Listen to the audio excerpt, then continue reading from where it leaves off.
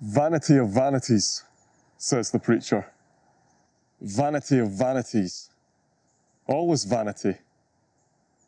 What does a man gain by all the toil by which he toils under the sun?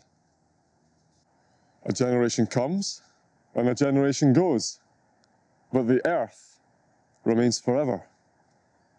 The sun rises and the sun goes down and hastens to the place where it rises. The wind blows to the south and goes around to the north.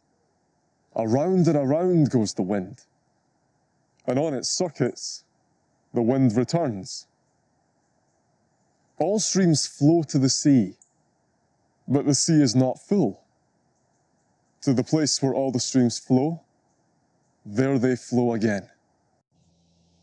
What has been is what will be, and what has been done is what will be done, and there is nothing new under the sun.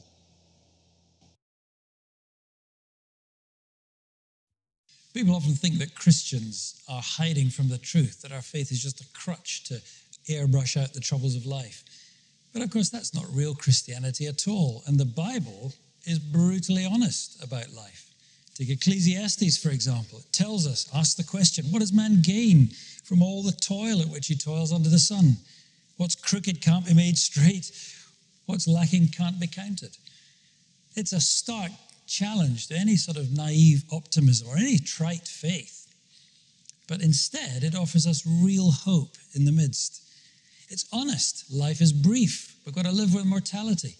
Life's baffling. There's so much mystery. Life is bitter, and there is so much misery.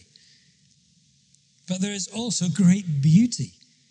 And we can find meaning and contentment and joy. So listen in